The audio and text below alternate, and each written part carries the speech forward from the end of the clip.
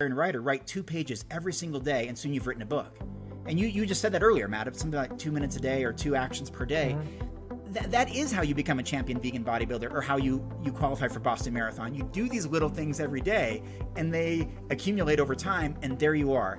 Welcome to the Mastering Diabetes audio experience, where we'll teach you how to reverse insulin resistance, achieve your ideal body weight, gain energy, and get your best A1C following almost 100 years of evidence-based research. We're on a bold mission to reverse insulin resistance in 1 million people. We're glad to have you joining us.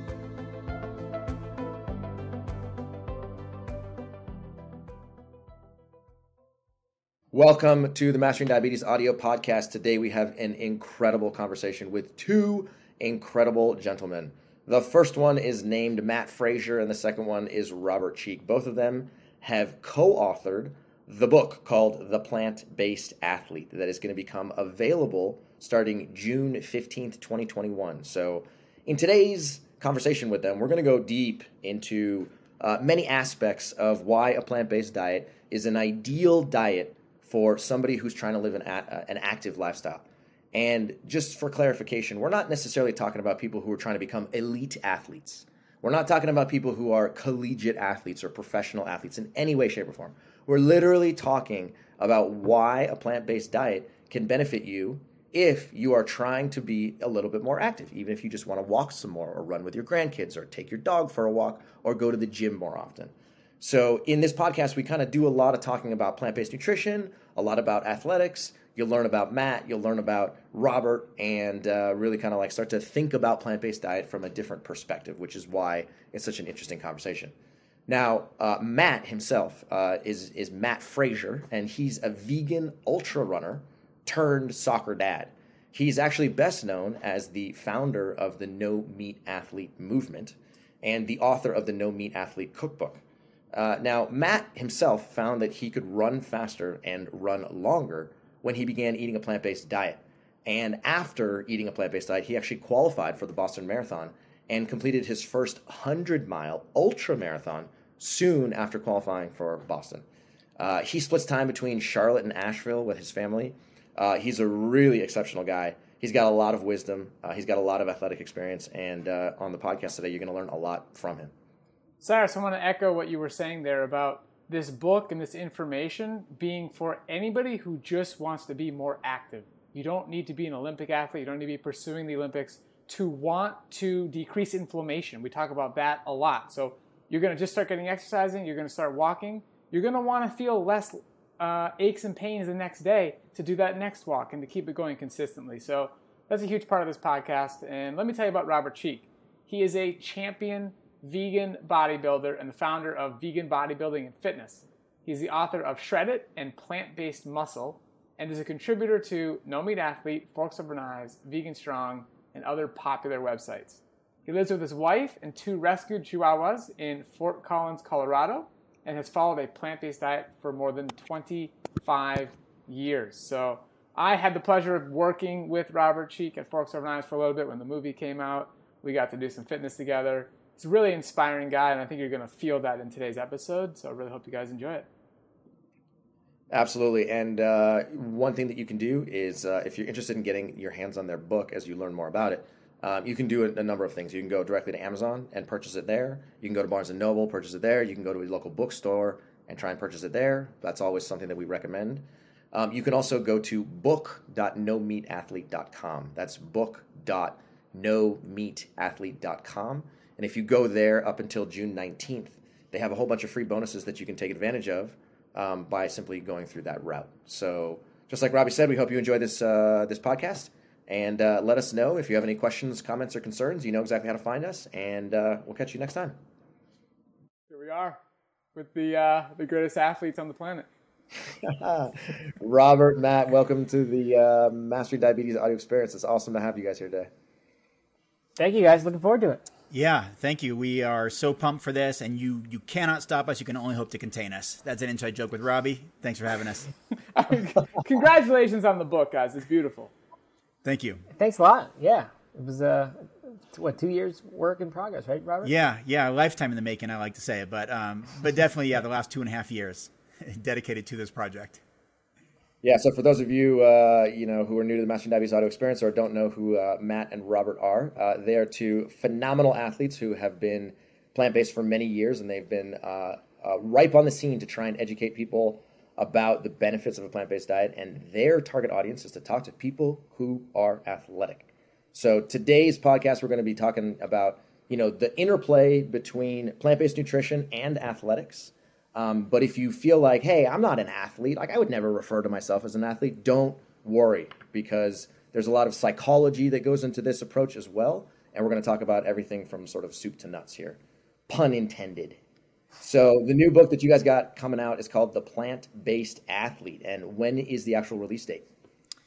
June 15th in every major bookstore in America, June 15th. And it's going to be super exciting. And we hope that everyone checks it out and loves it. Absolutely. Okay, cool. This is going to be a great book. I can't wait to read it myself. So first question for you guys here. For those people who are sort of new to eating a plant-based diet, what tips do you guys have for achieving long-term success? Because it can be a big change from, the way that they've been eating over the course of time. So what can people do to make sure that they make the habit change and it sticks with them in the long term? Well, I'm a really big fan of small steps to habit change. Like really just taking the smallest possible step you can. I think so many of us, I know I have, made the mistake of just assuming that we're going to make a change. We get all inspired, and then we say, that's it, tomorrow everything changes, or right now in this instant, I'm flipping the switch, and from now on everything's going to be different. And I'm going to start exercising and also and meditating and doing all these things. And that usually lasts a day, 2 days. It's not even less than that. It just doesn't last.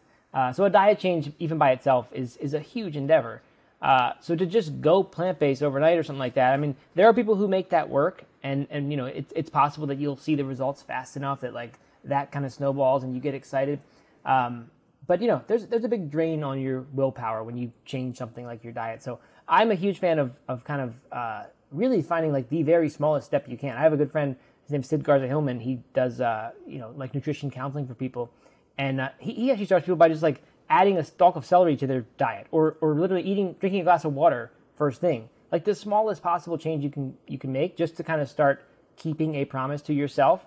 Something that you can't possibly fail at. So you can do more than that, I think. But to me, I think like you're a lot better off kind of changing one meal at a time, maybe replacing your breakfast with something that is fits your goals, rather than like saying I'm switching my whole day starting now. So that, I think that's probably the biggest advice. And like it could kind of take different shapes. It could be that you're just going to eat your plant-based diet on one day a week or something, and you're going to do it perfectly that day, and then gradually you add more of those days. Lots of ways you can do it. But overall, just the theme for me is like be easy, go gentle on yourself, easy on yourself, and go slowly. And that's not just Matt's perspective. You mind if I just chime in? And that's not just Matt's perspective. Statistics show that the progressive steps, the small incremental changes, are most likely to be ones that you stick with for the long term. Rather than making a decision immediately overnight and hoping that's going to be something you're still doing 5, 10, 20 years down the road. That's not necessarily the case. There have been studies on this. In fact, even with Vegan Strong, we did some national polls on this, surveying thousands of people. And people come to a plant-based diet for health reasons specifically, that's not necessarily ego or selfish reasons, but that's what brings them there, for health reasons. And if you make some small incremental changes that you can adapt to over time, you're more likely to stick with it for the long haul, and therefore reap the benefits of a plant-based diet for the long haul as well.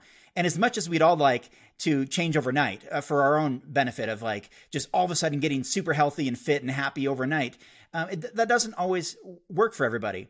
And so one thing that I like to encourage people to do is to determine what your favorite foods are. Like, what are your favorite plant-based foods? Like, really be aware of those. And if you can have those at your disposal, if you can have them close by in your kitchen, in your pantry, on your counter, like Brian Wendell or Robbie Barbero, big racks of fruit, whatever it is that moves you, those are the foods that you're going to eat.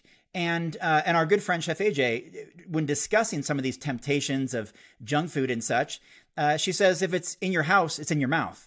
And that's unequivocally true.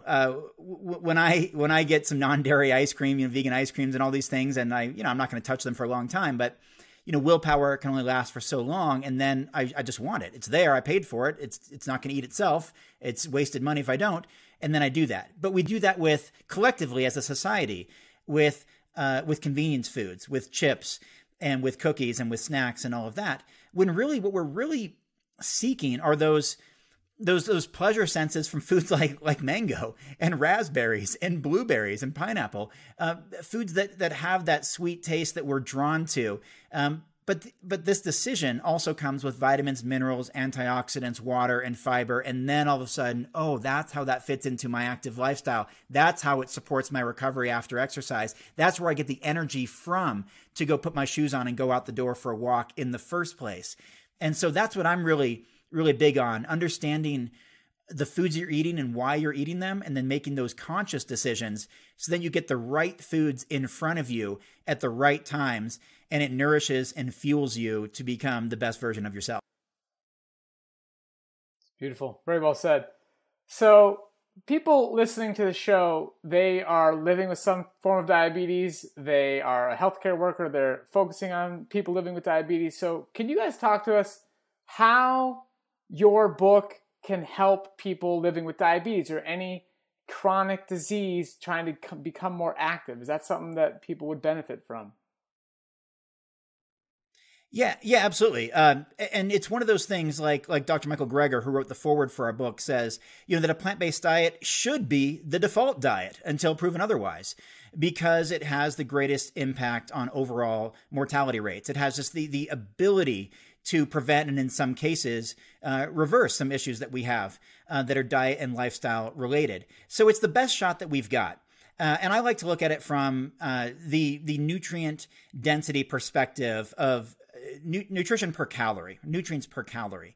And we can talk about the aggregate nutrient density index from Dr. Joel Fuhrman, and the kind of the bang for your buck you get from eating specific foods, making leafy greens the top choice with the nutritional return that you get from consuming those, all the way down to fruits and legumes, nuts, seeds, grains, all down the line with their respective scores and this Andy score.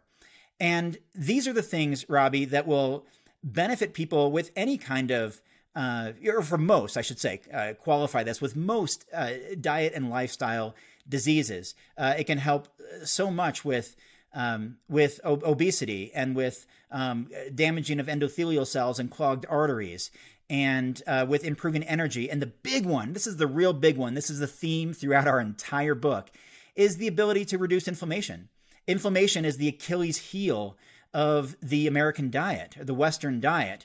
And if we can tackle that, pun intended, with an athletic and health approach to, I'm going to incorporate movement.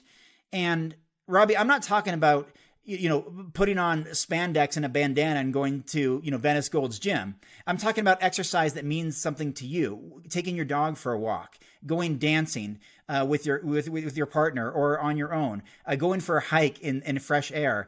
These have myriad benefits to doing so. So the benefits of a plant-based diet, especially supported with an active lifestyle, will really help people with all kinds of chronic issues. And the number one thing that we've seen is the reduction of unwanted body fat, the improvement with recovery and reduced inflammation, and overall, what I would really qualify as an improved quality of life, basically a pursuit of happiness, right? I now feel happier because I'm healthier, and that's why I feel happier. Just to add to what Robert said, one of the cool things about a plant-based diet is that the foods that you would eat that would support your short-term athletic performance, they're the very same foods that support long-term disease prevention and reversal. There's a little bit of a shift of focus in making sure that as an athlete you're getting enough calories to sustain your activity levels. But especially for someone at the very beginning of becoming active, that's not going to be a huge issue. So, by eating like an athlete, eating like the foods in the plant-based athlete, like we talk about, you're really eating in a way that is going to be just healthy, overall for increasing longevity, increasing health span, all these things. But, you can, to me, I think there's a huge psychological component to just feeling like you're eating like an athlete. I know if I'm like, say I'm into vegetable juicing or something, or I'm eating light breakfast and the weather's good, I just feel better, and I'm just more likely to want to take a longer walk with my dog than I typically would, or want to go for a jog even. even in periods when I'm not, not that active. And I certainly go through those times when I'm not that active. But to me, a lot of times the change starts with the diet. And I also think like for someone who's kind of at the very beginning and they need to make a major health change, I actually don't always suggest that I know like the typical doctor advice is, well, you got to start eating right and you have to start exercising. I would say, like going back to the small steps thing, I would say figure out the diet part first. Like you don't need to add exercise. You don't need to add an extra stress on your willpower because it's the same willpower that's getting drained, whether you're exercising or you're trying to eat new foods. And I don't think you need all that working against you. So I say like get the diet going, like get that happening. And once you're inspired to start moving because you're feeling better, you're seeing the weight come off, and you're eating like an athlete, then I think then you start getting yourself, whatever it is, whether it's taking a longer walk, whether it's taking a yoga class, whatever. But there are certainly lots of benefits: cardiovascular disease prevention, cancer risk reduction, bone health. I mean, all kinds of things come from exercise. So it's definitely worth incorporating. But I don't think it needs to be this thing that like we think of as this dreadful activity that we just have to do. I would say like if you can approach it in a way where it starts off being just a little bit fun, I think eventually that can lead to a race goal or something that actually kind of represents a transformation in who you are. I can't even tell you how excited I am that you guys are writing this book. I mean, as you guys are talking, I'm just like, I have about 700 things that are running through my head right now. So I'll try and put them all down right here in the next 60 seconds. First things first, you guys both hit it on the head, which is recovery, recovery, recovery, right? When I personally transitioned to a plant-based diet, I was 22 years old. Okay, I had been an athlete my entire life, playing soccer, lifting weights, running, playing baseball, you name it, right? By the time I was 22 years old, I felt like I was living in the body of somebody who was 80 years old. Like I could feel it in my joints, I could feel it in my muscles, and I was eating a quote unquote healthy diet, and then I transitioned to a low carbohydrate diet with things like turkey, burgers, and eggs, and bacon, and cheese, you name it. And it almost felt like every single time I put more of those foods into my body, it's like my muscles were getting tighter and more inflamed, and I could actually feel it on my body, right? I made the transition. I said, you know what, I'm going to do this plant-based thing. This is back in 2003 when it wasn't cool. I switched over, and all of a sudden it was like I took a wall charger, I stuck it in the wall, and I just got electrified with energy. I noticed a couple of things. Number one, I was more hydrated. Number two, I had way more energy. Number three, my blood glucose was easier to control. Number four, my insulin use was down. But number five, I could recover so quickly from long endurance exercise and also from resistance training that it was almost like I had this unfair advantage. So I would go and I would do a hard workout, and then I would normally expect, okay, well, I got to wait 24 hours before I go do my next workout. And then when I started that second workout, I'd have to stretch a lot, and I'd have to work off a lot of the residual soreness. But I would go back less than 24 hours later, and it literally felt like I hadn't even worked out the time before, right? And this has gotten better and better and better over the course of time. So my question to you guys is, have you guys personally felt something similar where you almost feel like you can work out, maybe 20, 30, 40% more, and you actually are able to, improve your performance and recovery at the same time? Yeah, for me, if you don't mind, Matt, or do you want to go ahead?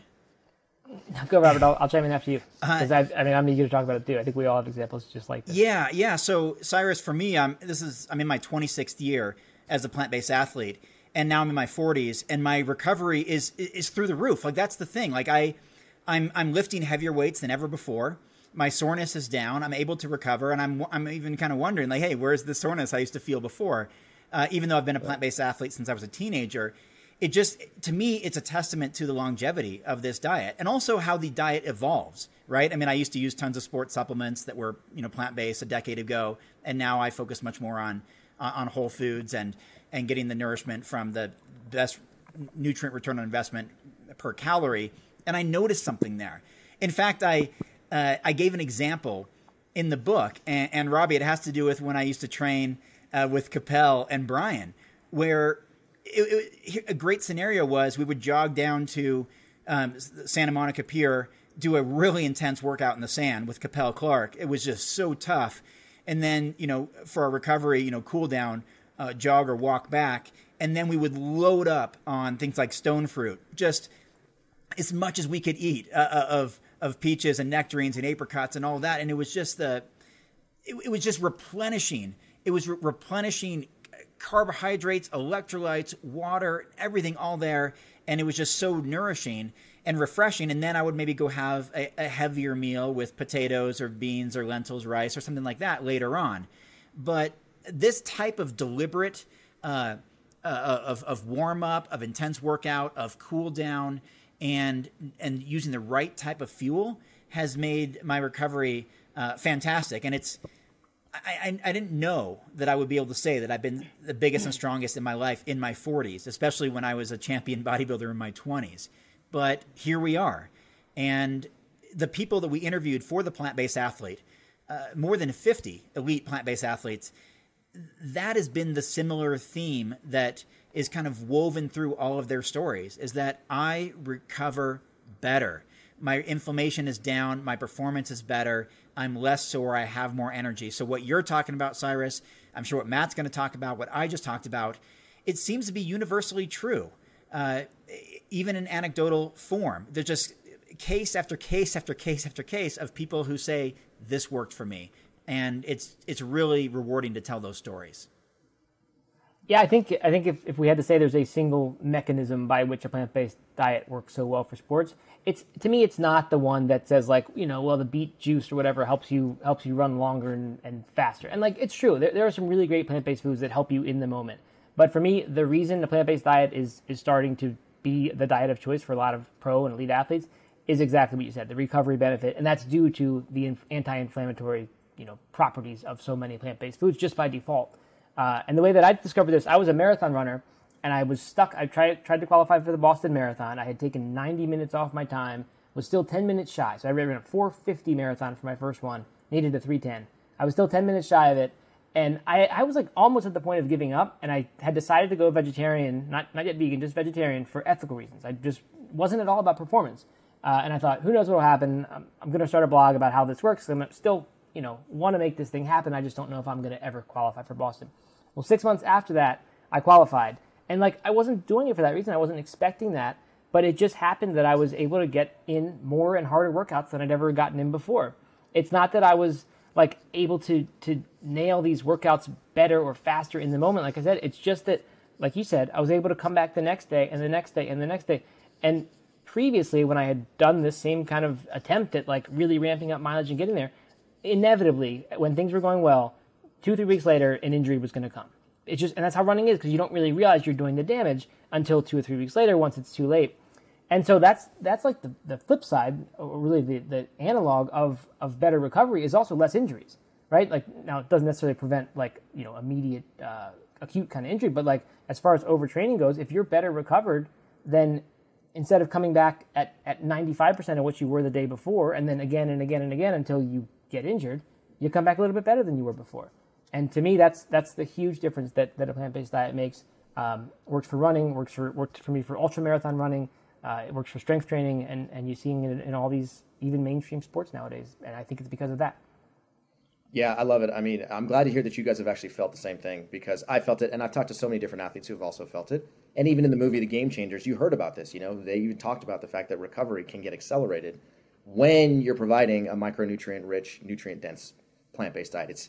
It's not a leap of faith in order to really understand this, but it's it's one thing to understand it from a scientific perspective, and then it's another thing to do it yourself. And as soon as you do it and you feel it, all of a sudden you're like, whoa, why haven't I been doing this for the last 20, 30, 40 years, right? And that's what I think is going to catch on, Cyrus, is that it's something you can look at it from an academic perspective and from a talking head, a scientist, someone who maybe doesn't speak your language.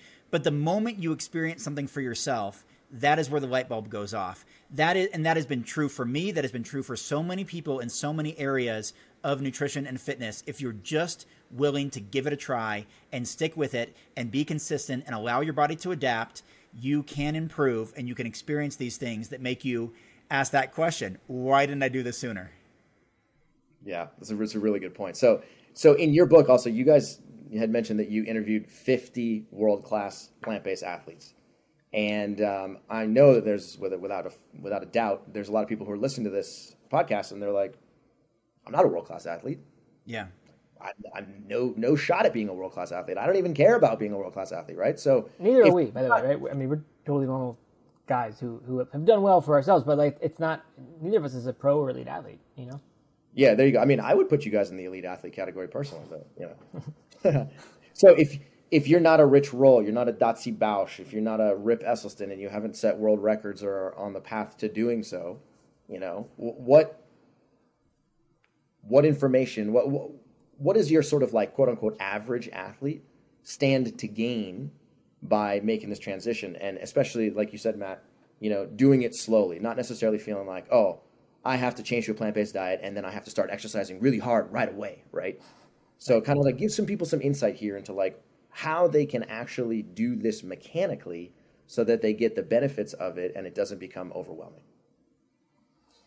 Yeah, so I mean that's kind of a lot of questions in one. I think one of the great things about this book that I love about it that I didn't really realize until I read it in its final form was that when you get all these different athlete perspectives, it's not just one person's crazy approach to making a plant-based diet work. Because if you read one person's book, it's like you think that's the only way to do it, and that you have to be really careful doing this plant-based diet and to do it this way. But you see all these different athletes who do it entirely differently. I mean, they all have in common that they eat plant-based foods exclusively, and most of them choose a lot of whole foods, but not all of them. Some choose Beyond Burgers and whatever.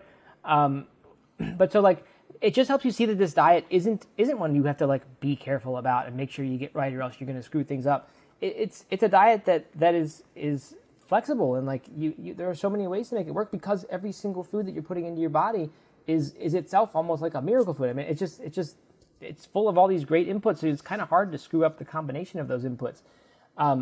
So that's the first part for me. It's just sort of like you can see what all these other people are doing. So then you as a recreational athlete, a weekend warrior, someone who just walks the dog and wants to go farther, you can, I think the inspiration of seeing what other people are doing, pros, elites, people who are at a level that you or we are never going to get, but then you get to eat the same breakfast as this, weightlifting champion does, or this incredible soccer player or track star or whatever. Like you can do the exact same things they're doing. And to me, that has a huge inspirational and psychological benefit in itself.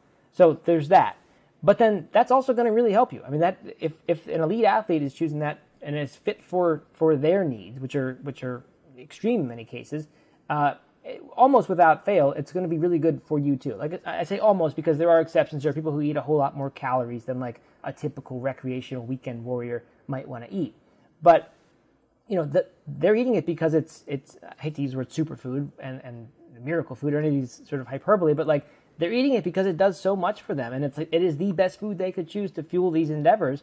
So what's it going to do for you who just wants to get through a work day without feeling a lull in the middle of the day, or who wants to run that 5K a minute faster than you've done before? It's the same foods. I mean, their needs aren't different than yours, other than the amount of calories that they're consuming. So to me, there's both that psychological, motivational, inspirational part of it. Also, the confidence it just gives you to see that these athletes are all doing this, and that you can follow a diet really similar to what is working great for somebody. And then there's the actual physiological benefit. I think just seeing what the best in the world are doing and what foods they are choosing is going to help you make the choices that are best for you too. And Cyrus, from a literature standpoint, the stories in there that are woven through the entire book, dozens of interviews and day in the life routines and grocery shopping lists and stories of inspiration and motivation and mindset are there to make it a really, really enjoyable read. Like, I mean, I've obviously, having co-authored the book, I've read it many, many times, and I still get moved by these stories because Cyrus and Robbie, some of these athletes were not destined to be the best in the world or even good. Some of them they started their athletic pursuit in their mid-20s, which is almost unheard of, to then go on and win an Olympic medal, like the case with Dotsie Bausch. And she also overcame an eating disorder, suicide attempts, a drug addiction, like some things that, many of us can relate to with as far as our friends or family or experiences that we've gone through with some body image disorders, some eating disorders, some struggles that we've had. A lot of the athletes in the book, in fact, had to overcome a whole heck of a lot. I mean, and this is true. And some of these stories, like John Joseph, what he had to overcome, and who's now been a plant-based athlete for 40 years, focusing on organic foods, and is now at almost age 60, competing in full Ironman triathlons, and what Laura Klein had to overcome in her personal life to be the best duathlete in the world. And what I already mentioned, Dotsie Bausch, and our friend Josh Lajani, what he had to overcome. I mean, 420 pound former football player who was a complete non-athlete at this point and went on to be inspired by Scott Jurek and others and lose 240 pounds and be a 180 pound ultra endurance runner and not only run, but win a 100-mile race after being formerly 420 pounds and, just be destined for a life of struggle and poor health. The idea that these stories are aspirational. We have numerous athletes who their careers literally were over. Ended, over, done. Too much inflammation, too much soreness, too much pain. It's over. A plant-based diet brought their careers back. And some of them are thriving right now. In fact, playing on the world stage in tennis right now because they were able to do this. And that's what I think is so unique about these stories is that we get the curtain pulled back. We get the inside scoop. We get to know what they're eating, what they're feeling, why they came to a plant-based diet, and how it's benefited them. And to me, that makes a book about nutrient density, calorie density, protein, carbohydrates, fats, supplementation, recovery, really, really fun. I mean, I can't get enough of these athlete stories. And I haven't even mentioned some of my very favorite ones, like Sonia Looney and Robbie Ballinger, who ran across America in 75 days. Imagine the fuel and recovery you need to run 43 miles every single day through all kinds of different environmental conditions, through the desert, through the mountains, through the wind, rain, snow. It's there's something there that just inspires the reader to say, you know what, I want to give a little bit more effort.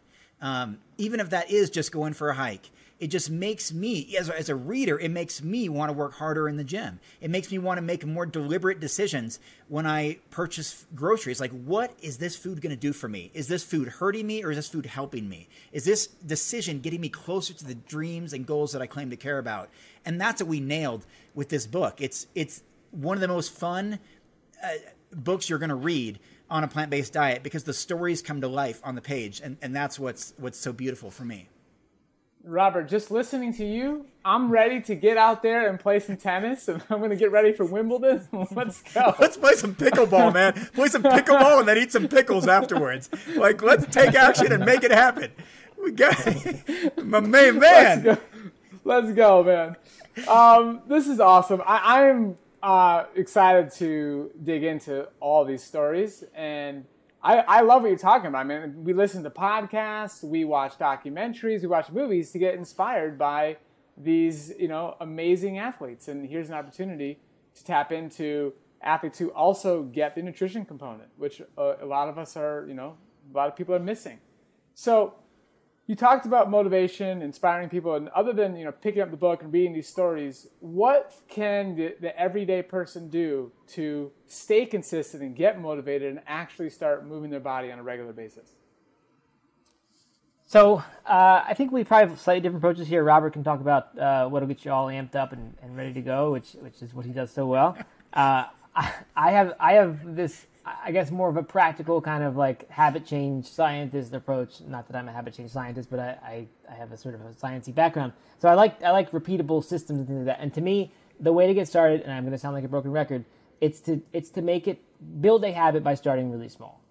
If you don't want to kill yourself with a workout the first day and set your new gym routine where you're going to go for an hour a day for the first week or forever, because it kills you after the first week, you don't go back. It just doesn't last.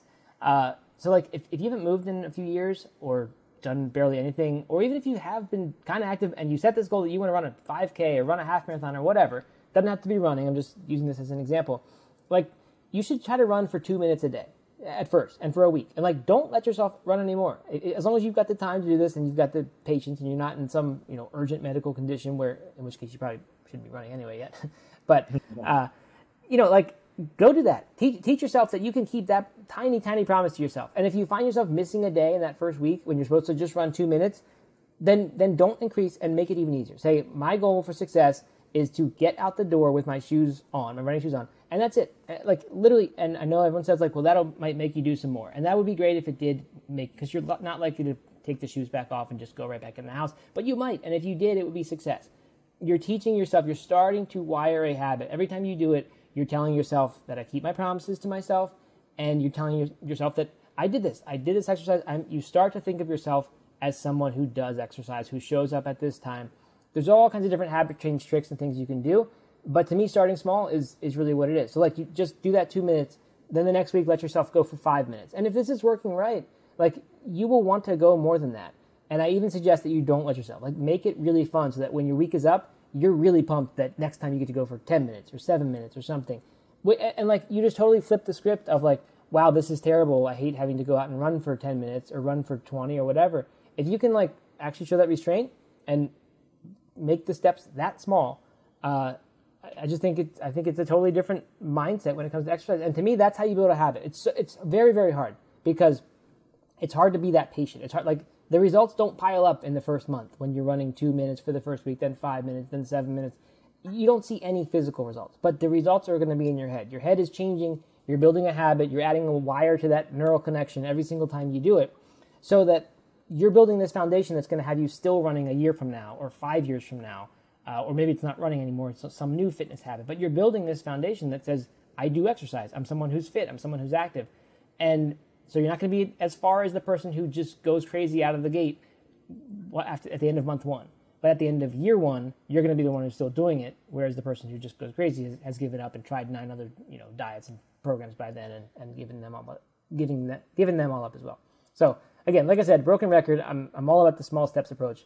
But Robert, why don't you tell us how to take action to make it happen? Yeah, well, I agree with a lot of that, Matt, of course, and if in fact perhaps most or all of it, and we talk a lot about that in the book. But we also talk about this 3-letter word that is incredibly important, and that is why. Like you've got to look yourself in the mirror and ask yourself, why am I doing this? Why do I care about this? Because let me tell you right now, who cares about health? Who cares about fitness? Who cares about wellness? Well, if you do, state your case. Show me. Show me that you care. Show me with some behavioral change, with some desire, with some goal setting that you're going to do it. There's a reason why New Year's resolutions end on January 17th on average, because like Matt said, we set goals that are just not realistic. We don't have the capacity to do that. We can't always adapt that fast. And then we're sore, we're tired, we're unmotivated. The results didn't come. Hey, how come my body didn't change completely to this before and after photo within 17 days? I'm going to give it another 11 and a half months and try it again next New Year. That doesn't work. So I think what we have to do is really in a detailed way answer that question, why, and be as brutally honest as possible. And sometimes that hurts. Sometimes it hurts to reveal why we want to make a specific change in our life. But by doing so, we can have honest communication with ourselves, and then we can make some specific goals. And then furthermore, this is one thing I've never really talked about, but in my early years as an athlete, I kept a journal, and every single day, at the end of the day, I would write something that I was proud of. Whether I ran for 20 miles, whether I did 100 push-ups a day for like my 300th consecutive day without missing it, or whether I was a good teammate to someone that day, or whether I made a priority to eat specific food that day. I would not let a day go by without documenting something that I was proud of. And what that did for me was made me feel good and accomplished, and there was some sort of reward mechanism to that. So, and it wasn't external. It didn't come from anybody else. Nobody even saw the journal. It was something that I kept for myself. But at the end of the day, every day I could say, I'm proud of what I did today. And I think about that. Am I going to be proud of what I did today? And I still think about that to this day. And that does keep me motivated. And then what I do is by answering that question, why, and setting some specific goals that have deep meaning to them. Not just, I want to look better. It's completely meaningless. Or I want to feel better. Again, completely meaningless. Why do you want to feel better? And what measurable ways that you can, that you can just feel, that you can, that are tangible, practical, that will change your life in some sort of way. You answer those questions, and then you come up with that plan. And we talk about that in the book as well, how to come up with realistic goals, and then how to work toward them, like Matt said, where you make these incremental steps, and all of a sudden you feel better. Like nobody runs a marathon tomorrow if you've never run, right? But you run down the street, you run down your driveway. The next day you run further down the street. The next day down the street and around the corner. The next day down the street, around the corner, and to the park. This is how you do it. I've put on 100 pounds as a plant-based athlete. I know that's something most people want to do the opposite. They want to lose weight. But I wanted to be a bodybuilder. That didn't come overnight. That took deliberate actions every day, and believing, in my head and in my heart that someday I could do this, and someday I could be a champion bodybuilder. And I did, and I became that. And it was because I could connect the dots and I could visualize it. And so I think, obviously, most people, the goal is, for most people, just statistically, the goal is weight loss, more energy, disease reversal, and feeling better. And so we can take actions that are meaningful to do that. And a plant-based active lifestyle, you don't even have to use the word athlete, a plant-based active lifestyle is something that supports that fully. And that's what we've, spent years dedicating our lives to, and then pouring it into this book that is the universal resource for that. If I can just add one thing here, Robert, I don't want people to mistake what I said or what you said to mean you should set small goals, because you mentioned the New Year's thing, and you said that people, might set goals that are too big. It's not really that people set goals that aren't realistic. It's that they try to do them too quickly. Yeah, the timetable. Right, yeah. Right. You said you were 120 pounds, and you said you wanted to be a champion vegan bodybuilder. Like, that's no small, tiny little vision. Right? That's way different from take a step out the door, like I said, with your shoes tied, and call that a win. Right. But those can both be part of the same thing. You can have this huge giant vision and you should have this huge giant vision. You shouldn't have the goal that just says, I want to walk out the door 7 times in a row, or I just want to lose some weight. That's not an inspiring vision that's going to get you out of bed or off the couch or out the door. The one that's inspiring is when you imagine yourself crossing the marathon finish line, or that's what it was for me, but it could be any kind of athletical or even non-athletic, just some other goal that requires physical fitness. You should have that goal in your mind. That's what's going to help you have the patience to go slowly at first, to take just a little bit of steps, realize it's all for that. It's not just for, whatever the next little step 3 weeks from now is. So by all means, have huge, giant, exciting goals. Don't limit those at all. Just give yourself the time. Set a reasonable timetable, if possible, to make them happen. And to reflect on those, I just want to add this really briefly, because I posted it on social media 2 days ago and it got a tremendous response. Maybe it was yesterday. It was to reflect on that. This thing I posted was just a little meme, but it said, if the version of yourself 5 years ago could see you now, they would be so proud. And it's that kind of thing. You do these things every day and you're like, wow, I have accomplished a lot when you look at it over time. I've wanted to be this, that, or whatever for so long, and I'm getting there. I'm closer. Like we've had aspirations of being writers, and here we are with the book in every major bookstore in America.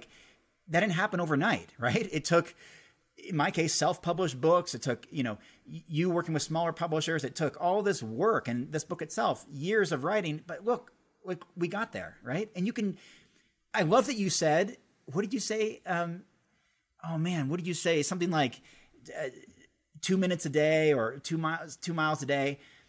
That's exactly what I was told as an aspiring writer. Write 2 pages every single day, and soon you've written a book. And you just said that earlier, Matt. It's something like 2 minutes a day or 2 actions per day. Mm-hmm. That is how you become a champion vegan bodybuilder, or how you qualify for Boston Marathon. You do these little things every day, and they accumulate over time, and there you are. And it's about being patient and understanding the big picture, connecting the dots, and having a vision, and just working toward that every day until eventually you get there. Robert, you put on 100 pounds? Yeah. 100? Yep. This is where, if you're listening to the audio version, you need to go to YouTube, and you're going to see a before and after picture, because we will put that there. Yeah, and I have plenty of those. It's extraordinary. I have plenty of those photos, Cyrus, because I documented this my whole life. I mean, furthermore, Cyrus, I weighed 89 1/4 pounds in 8th grade. And that's documented. I still have the medical form when they check you for lice and they weigh you and do all these things. I have that. So when I became vegan, granted I was only age 15, but I weighed 120 pounds. But I wrestled the next year at 133 as a junior, and I graduated high school around 140, 145. I started weightlifting in the 140s, almost 150 pounds. And recently I've been as heavy as 223 pounds, with clothes on. And that may seem like, well, that's the wrong direction you want to go in, Robert, right? But I visualized that as a teenager. I'm like, I used to be a big fan of pro wrestling. I'm like, man, I want to be, because I'm 6 feet tall. I'd see these wrestlers at 6 feet tall, 220 pounds. I'm like, man, that would be my ideal thing, to be this big muscular guy. And sure enough, decades later, that's where I ended up. But I did it in a, in a healthy way. I mean, Matt just saw me in person. I feel like I'm pretty healthy and fit, 220 pounds. I don't know if it fits on the screen, but it's yeah. I don't want to break my shirt. I gotta go shopping. Your arms are as big as my legs. Just one of them. Well, and I worked at that. Like, I knew we've had this book coming out, so I've been consistent for an entire year even during pandemic, even during gym closures, I made it a priority, and I know Matt did too. And those are the things that you answer the question why, and you work towards something meaningful, and you have the result to show for it. And that's what I think this book demonstrates in dozens of athlete examples, because we all have different goals, right? We all have different dreams. We all have different aspirations. We all have different body types. We have different ages and different genders and different backgrounds. Like, it's not one approach fits all, as Matt said. It's something that you take a little bit of pieces from here and this story and that story and that story, piece them together for yourself, and you find something that works for you.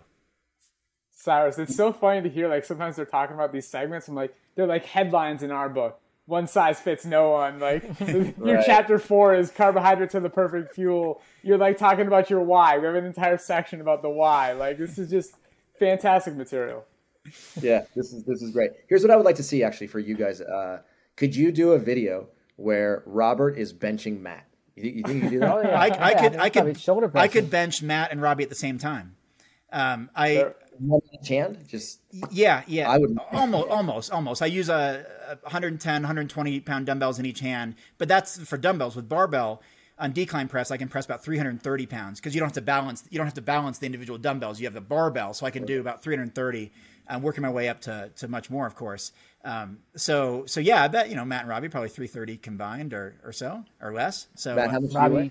Robbie Barbello. Robbie Barbello. Oh man, that's a Barbello. That's a good one. That's a good one. I'm not even going to say my turning the other cheek joke now. That one won the day. I weigh 150. So I'm 160. So I can press you. I can press you guys. We should do that. That would be a good exhibition. I would love to see that. I would pay money to watch that. Okay, here's my last question for you guys. It can be confusing, I think, to try and figure out what foods to eat in order to construct a well-rounded, fully balanced, nutrient-dense diet, right? If you're an athlete and you decide that you're going to go either begin running training, or you're going to go to CrossFit, or you're going to become a bodybuilder, or you just want to go play volleyball at the beach with your friends, right? Are there certain foods that athletes are supposed to be eating more so than non-athletes? Or is the type of diet that a person living with diabetes or heart disease would eat, is it similar to what you guys would eat or what another plant-based athlete would eat? Yeah, that's a great question, Cyrus. We kind of started the conversation with that premise, that like it really is very similar. The same foods that support short-term recovery, lack of inflammation, they're the same foods that support long-term disease prevention. So you could completely take that diet and become an athlete with it and not change a bit, and you'd be fine. I mean, I would say, like, as your caloric burn starts to go up, let's say you start burning an extra 600, 800 calories a day, you're going to need to get those calories from somewhere. So you need to eat larger portion sizes. The portion sizes, though, becomes kind of a problem because it becomes hard to eat that. Just plants aren't very calorically dense. They take up a lot of room in your stomach relative to the amount of calories they're providing. So it becomes hard to eat a huge, massive portion in one meal. So you need to start choosing more calorically dense food. So like that's when, if you've decided you need to get more calories, you might start to, have, rather than such a huge salad, although you should keep eating your huge salad, but like get some more calories from sweet potatoes or beans or even some nuts and seeds. Like you want to get some more calories that way. Another way to do it would be eat more frequently, which for me has worked well. Like whenever I need to put on weight, the answer isn't completely stuff myself at mealtime, which I still try to do, but like that doesn't really, it's not very effective because I can't eat that many more calories by trying to completely stuff myself with whole foods. I just need to eat more frequently because you're going to find that you digest these foods pretty fast anyway because they all are nutrient dense, not very calorically dense, and they just happen to digest quickly. So I would say, like, just speaking very broadly, athletes are going to tend to eat more calorie dense foods than non-athletes. Talking about people who eat plant-based diets already. It doesn't mean you need to start having oil or anything like that. Like, I mean, you could, and some athletes use that, but you don't need to. It just doesn't have to be part of your diet. You can get that from the nuts and seeds if you want more caloric density in whole food form. So yeah, I mean, that's one. Like, athletes need slightly more protein than non-athletes. I've heard before that it's simply due to the increased caloric needs. Their protein, if they're going to get 15% of their calories from protein or whatever the amount they've chosen it to be, that's going to go up if your total caloric intake goes up. That 15% is going to equate to more calories if the total pie is bigger. Some people, though, will even say, and I've seen some studies recently that say like athletes actually need a slightly larger percentage of protein. But none of this is going to require like, loading up on protein powder or anything like that. Protein is in all these whole foods. I'm surprised we haven't talked about protein yet. Honestly, it's very strange that we could go this far into a plant-based athlete conversation without protein, but maybe our audience already knows that. But yeah, I mean, it's going to be, it's like you just start shifting your diet a little bit more, perhaps, towards some beans, certain grains. I mean, there's protein all over the place in a plant-based diet. You really don't even need to look for it unless like you have a very specific goal of getting a lot. So yeah, I mean, that's kind of it. You can add all sorts of superfoody sort of things that will help you with recovery. Like, I mentioned beet juice or beetroot powder earlier. Those are good for athletes, and it's a healthy, it's basically a healthy sports supplement that doesn't have any downsides. There's tart cherry, like that's a great anti-inflammatory. Ginger, turmeric, these are also really good anti-inflammatories. But so are some of the other plant-based foods. So like they're very optional supplements if you're looking for that little extra boost. But yeah, I mean, otherwise it's not different from a mastering diabetes diet in any substantial way. Yeah, I think the only emphasis perhaps is just being really deliberate with your pre and post workout nutrition, making sure you have the fuel, the energy to get a great workout, and making sure you're replenishing carbohydrates, electrolytes, water, and amino acids, the building blocks of protein after a workout. And those are all the same foods that Matt already mentioned. The very common bodybuilding foods are things like potatoes, sweet potatoes, broccoli, rice, oats, and mainstream bodybuilders just throw in, chicken and fish or something, or chicken and beef or something. But the fuel is there, from the complex carbohydrates. And you can emphasize walnuts or blueberries or cherries or whatever's in season. I know Robbie's always got Miami Fruit Company on the top of mind. He's always got something new, some fruit I'd never heard of to share with us in the internet world. And that's great, because sometimes those foods are things that you can discover and like, wow, that's a great pre-workout. I'm tired of just eating bananas all the time. I'd like to have some other dense fruit. I didn't know about this one. I'm going to have that now. And other than that, like Matt said, it's the diet it's the food. It's always been the food, as Dr. Clapper said. And so if you just eat the foods that you enjoy and get a great calorie intake based on your calorie needs, you're going to meet all those other goals too. Your protein, fat, carbohydrate intake needs, and you will hopefully thrive with a plant-based diet and really enjoy it and stick with it for the long haul. All right, Matt, what's your favorite post-workout recovery meal? Go. Ooh, in the very, very immediate time after workout, I like to have anything that's just going to replace the carbohydrates. So like, I don't know if this is mastering diabetes or not, but like a bowl of white rice with some soy sauce on it. That's exactly what I'm craving after I've depleted all that glycogen. And then later on in the day, 2 hours later or something, I'll have a good healthy whole food vegan pizza with like a Parmesan sprinkle cheese made from nutritional yeast and cashews, whole grain or sprouted crust, tomato sauce. That's a perfect way to end the long run. I love it. Okay, cool. Robert, favorite post-workout recovery meal? Go. Yeah, for me, it's a burrito bowl.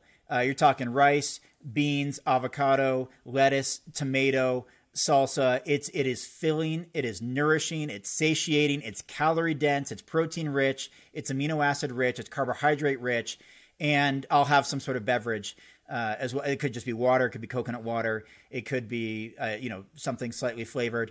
But that's the ticket, man. That's the ticket, is to eat something like a burrito bowl. And I actually plan my workouts in the afternoons or evenings, so it's dinner afterwards, right? So I could be eating Thai food, I could be eating Ethiopian food, I could be eating Mexican food, international cuisine, Indian food that just speaks to me and checks all those boxes.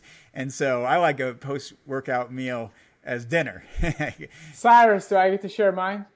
I was just going to ask you, what is it?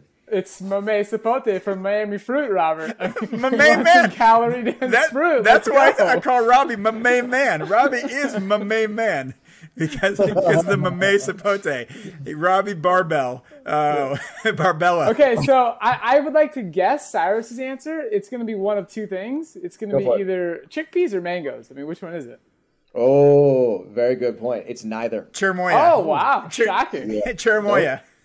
It's the largest acai bowl that I can get my hand. Okay. Yeah, basically like any kind of smoothie bowl that's just got like a bunch of berries, fruit cut on top, maybe some like ground flaxseed, and maybe some cocoa nibs. I mean, I lose my mind when I eat that kind of stuff. So why is that so underrated? Why is fruit after workout so underrated? Like, here I am, a 220-pound weightlifter who loves, I already told you my story with Brian Wendell. I love eating fruit after a workout.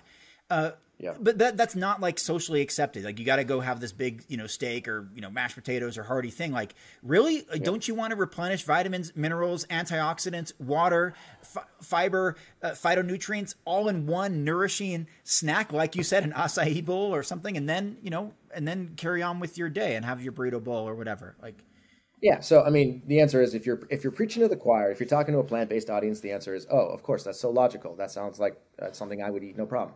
If you're talking to a non-plant-based audience, then what most people do is they equate fruit with sugar. I'm sure you guys have seen this all over the place. Don't eat fruit because it'll metabolize to sugar, it'll raise your blood sugar, and it'll cause an insulin spike. You hear this all over the place, right? And it's just a gross misinterpretation of what a whole food carbohydrate really is. And as a result of that, people are terrified, absolutely terrified of eating fruit, even if it's before a workout, if it's after a workout, or if it has nothing to do with a workout. And it's just sort of like this pervasive fear and this rhetoric that just keeps on running through society. And I think you guys are going to help rewrite that because, we try to do it as well. And there's a lot of other people in the plant-based community who are doing the same. We just, a podcast before this, we talked about exactly that there's this internet conception that fruit is sugar, is therefore bad. When the Global Burden of Disease study, I think in the early 2000s, said that was the number one cause of our society's health problems was not enough fruit. Correct. But if the internet says it's sugar and it's bad, then what are you going to do? I saw it in a meme, Matt. And meme, which is just a great word in itself, that is authoritative. Like the one I posted yesterday about be proud of your former self, or your former self be proud of you today. Like that's scientifically true. We all feel a sense of pride right now, I'm sure, the four of us, because the meme said so. So yeah, carb the fruit up, right? I mean, keep the fruit coming in. Like I think it's fantastic fuel, and even for post workout. Like I just think it doesn't need to be overlooked and underappreciated, and so keep on keeping on. Life's a garden, dig it. Yeah, I love it. Nice. I would love to sit down and actually, I would love to do a couple of things. Number one, I'd love to work out with you guys in person and, just like floor ourselves with like a challenging workout, whatever it is. And then number two, challenge each other to a pseudo eating contest afterwards and see who can eat the largest post-workout recovery meal. And maybe make a mukbang video. Is that what it's called? The mukbang video? We can right. We can all tune in from our respective locations. And you just count the calories as they come in. That's right. That's absolutely right. So tell our listeners where they can buy your book. Do they go to Amazon? Do they go to Barnes & Noble? Do they go to their local bookstore? You tell us. You can go to any of those places. Your local bookstore probably should have it, but if it's the tiniest little independent place, you might want to call ahead. And that's one way to get it. Of course, you can also go to book.nomeatathlete.com where you will see a whole bunch of details about a bunch of bonuses that we are offering with it for orders before June 19th, which is only 4 days after it comes out. I'm not sure exactly what days this podcast is going up, but if you can get it before then, you'll also get some really good bonuses, like a little meal plan bonus that Robert and I put together, a muscle building guide, a little accountability session that we do, and even a live Q&A with me and Robert. So lots of cool bonuses if you can order it that way at book.nomeatathlete.com. Which will just send you out to one of your favorite bookstores anyway. Or you can go right to the bookstore and get it that way. I love it. If I haven't said this already, I love what you guys are doing. I mean, for the longest time now, I've been in the plant-based world now for 18 years, right? And ever since I made my transition, just like I told you, I felt electrified. I think that's the best word to describe it. Oh, sure, my glucose was more controllable. Sure, my insulin use was down. Sure, I was better hydrated and I could sleep better. But I love to move my body, period, end of story. It doesn't matter what day. It doesn't matter what time of the day. You ask me to go do a workout, I'll do it anytime. Like, no excuses. I just love it. There's something that's just like very primal about it for me, right? So when I had switched my diet and I felt electrified, I literally was like, why doesn't the world know this? This is such a powerful, powerful tool to enable you to live a more active lifestyle, right? Now, you guys are doing something that's really, truly unique because there's so many books on the subject about heart disease and about diabetes and about how to reduce your chronic disease risk overall. But what you guys are doing is you're putting a different spin on it, and you're like, no. You want to be athletic? Let me teach you a whole bunch of stuff about athletics, and we're going to go into a deep dive about that. So I love what you guys are doing. I cannot wait to read this book. And from the bottom of my heart, thank you for spreading the word and continuing to get as many people to live a plant-based lifestyle as possible and as many people to live an active lifestyle as possible. Literally the two most powerful things that you can do as a human being to live your optimal life. You guys rock. Thank you, Cyrus. Thank you, guys. This was awesome. Congratulations, guys. You're super inspiring. Keep it up, and I wish you nothing but success with this book, and I know it's going to inspire a lot of people. Thank you, and thank you for being part of our journey as well. We appreciate your genuine and wholehearted support, so thank you.